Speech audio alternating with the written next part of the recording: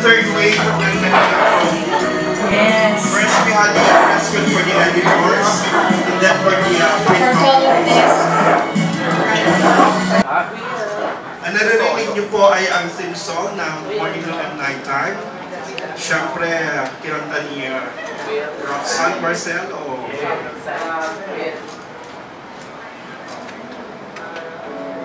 Hi, Mel Navarro. Fred.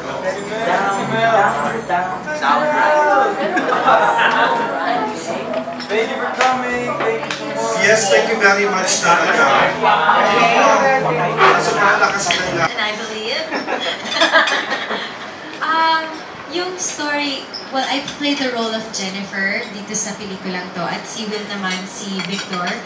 Yung role ko is very babaeng bakla.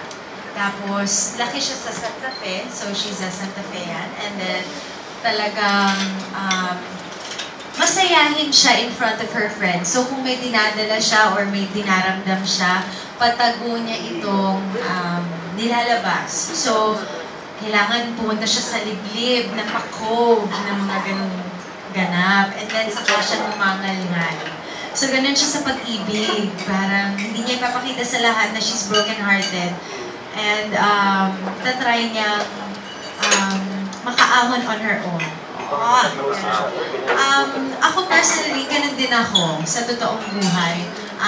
Nagkataon lang sa PBB, may camera. Charot! Pero in real life talaga, sobrang masayahin akong tao, and then super babaeng bakla. Pero pag kami dinaramdaman ako, sikretong malupit. Mas sikreto pa siya kay Victoria, pero kalala. Yung love story naman nila, actually, it's not really a love story yet, to be honest. Huwag kayo mag-expect na pa-love story ito. Parang it's more of getting to know each other's stage, na gusto namin talagang i-highlight yung best part of getting into a relationship. Yung how to parang break the walls, mga ganon. Parang paano mo liligawan ang pamilya, yung mga ganon. Paano mo liligawan ang mga kaibigan? Kasi the reality is, pagka jojowa ka, hindi naman yung utas lang di ba? Hindi naman yung tao lang Parang, liligawan mo? Barangay. So parang in this case, the whole town of Santa Fe ang liligawan niya. So parang gano'n. Or yun yung challenge kay Victor. And afam siya. So, yan. As is what is. As is what is.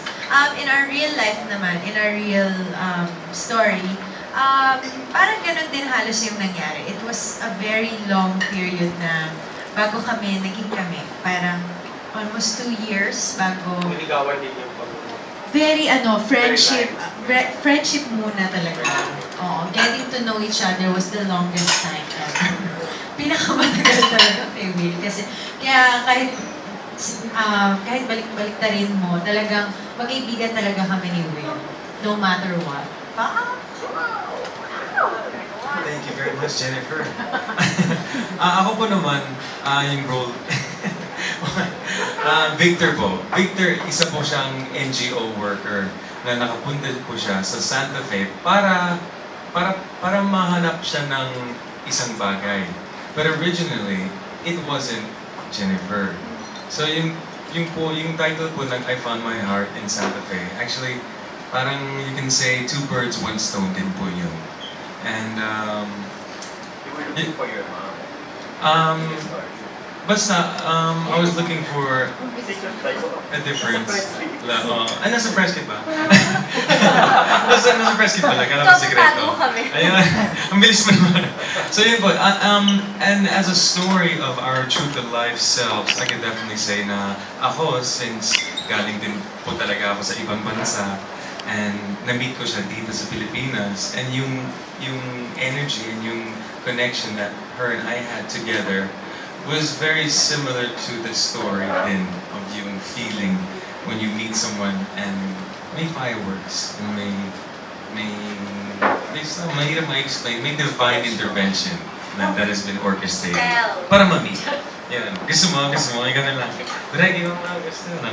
So yun po, this is the first movie that Roxanne and I have done, and super natuwa ako na siya po yung kapartner ko dito. And of course, we're representing the Philippines na rin. As a pinakamagandang lugar for me is Santa Fe at the moment. Sobrang ganda ng Santa Fe.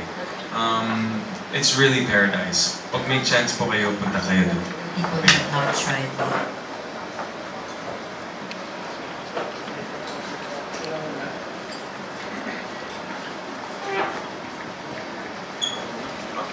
Ano po?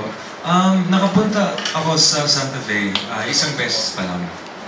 But sana po, after, I think the plan is also after the premiere next month, we'll be premiering the film na rin sa Cebu. So, yung mga adventures po sa Santa Fe, syempre swimming, you can also do a very romantic bicycle riding na rin too, pwede mag-rent ng motor. Meron din po silang skydiving doon po mismo sa Santa Fe. It's a very serene, peaceful area that makes you become in tune again sa basic beauty ng mundo. So, there's not a lot of things that you can do as far as in like entertain, like renting jet skis, mga ganun. It is really a place of essence where nature brings you back to the best beauty and heart of what the organic nature is supposed to be. So very, very peaceful po siya. And it's beautiful. We can't wait to go back. We can't wait to go back. Ikaw naman, what would you say? First time ko lang din pumunta when we were going to shoot nung Holy Week. So, the whole period ng Holy Week nandun kami at nagkataon na wala talaga kaming oras to do other activities except for the things that were lined up for our scenes. Pero sa mga, of course, si Direk chose the best spots in Santa Fe at isa sa mga napuntahan namin yung Kinatarkan. It was a very far boat ride,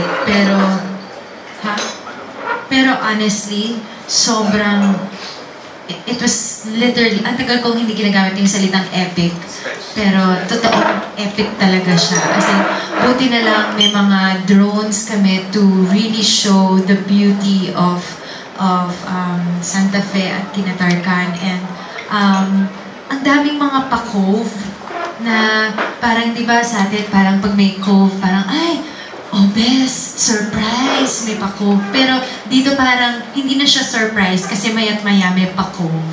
So parang literally every spot is so beautiful. For the millennials, literally Instagram-worthy lahat ng spots. Ano talaga siya, parang isa pa siya sa natitirang paradise ng Philippines. It's another beautiful place for tourists all over the world to just feel yung vibe. Iba kasi yung vibe ng Santa Fe. Napaka-chill niya, wala siyang pinapatunayan, wala silang parang ere. It's a very warm community. And tama yun wala talaga masyadong activities, and I think that's what we forget, parang, or minsan, naghahanap tayo lagi ng something exciting. Pero the truth is, life is already exciting. Sometimes we just need to relax and to wash the past away. At yun yung nagagawa ng tubig doon. Promise talaga. May kakaibang something talaga yung dagat doon. There's literally, yes, thank you for the word, magic. There is really magic in Santa Fe. And I think some people are searching for love, sometimes people are searching for a partner, pero sometimes you just wanna find yourself again. And I feel that that was one of the things that I experienced when I went to Santa Fe. I found myself again. Parang mahanap mo yung sarili mo pagka tahimik And tahimik talaga yung lugar na yun. Hindi magulo yung mga tao. Talagang may party scene, but it's not wild. So, pang wildflower na yung wild. Dito naman, it's more of the serene, beautiful, peaceful nature. Is the town still calling for help after or were there still remnants Meron, pero hindi mo mafe-feel. Kasi sobrang chill ng mga tao doon. Move on sila agad. And yun nga yung ano nila, parang meron na silang, ano ba tawag doon? Parang ugali. May ano na sila, culture. May certain way na sila of just dealing with things na while you're there, baka you'll take a piece of that with you na matututo ka to just let things pass. Let it be. Parang ganun yung vibe nila na masarap din ipakita sa mga tao na pag pumunta sila doon, they would feel just free. And I think yun yung masarap din sa Santa Fe. Freedom. Hi, my name's Roxanne Barcelo and I'll be playing the role of Jennifer sa pelikulang I Found My Heart in Santa Fe, which is produced by Blue Art Productions and of course directed by Devaugh. I'd love to share this movie with you all kasi sobrang wholesome siya. Puno-puno ng kilig at puno-puno ng pagmamahal. So sana supportahan nyo. Very light siya and I'm sure all of you will enjoy. Pamilya niyo isama. Love you guys. Dito? Eh, ba't di mo sinama yung girlfriend mo? Wala talaga akong girlfriend. Wala. Mag-isa talaga. Victor, this is Jennifer, my daughter. She's your daughter? No, I'm his daughter. Paulit-ulit? Ang syapal talaga ng pes. Iba talaga mga lalaki. Ganyan. If you're the type of tourist that wants to live here then and find your soulmate, came to the right place. Alam mo, binobola mo na lang ako eh. Kasi narinig ko na yan. Luma na yan. Jennifer, look, if I've offended you or irritated you in any way, I'm really sorry. Love never asks because it's ready. I don't know if I'm ready to trust or ready akong magmahal.